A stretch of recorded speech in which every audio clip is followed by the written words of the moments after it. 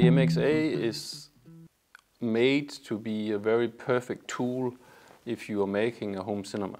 And in that sense, you put it together with our MP40 or MP60 or other multi-channel processors. And there you don't need to worry much about heat in your installation, and the gain settings fit perfectly together with an MP40 and an MP60.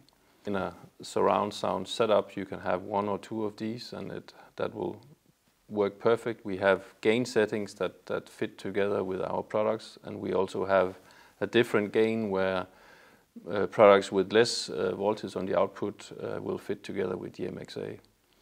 But you can also use the MXA in connection with your stereo setup, because it is a very high-end and very low noise amplifier. So you can bridge it if you have speakers that are very hard to drive, you can bridge it and get twice the voltage on the output.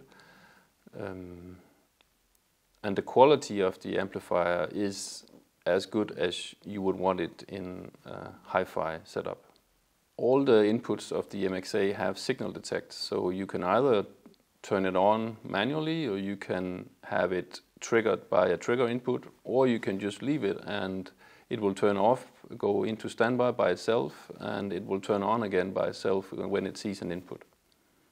I think the MXA is in a position where you can think of it as a very useful tool that can almost be used in any situation, whether it's very high-end installation or it's a multi-channel installation.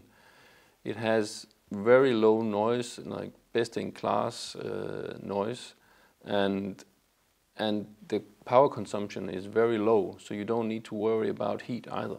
So you can you just use it as a tool in any situation without having to worry about those parts.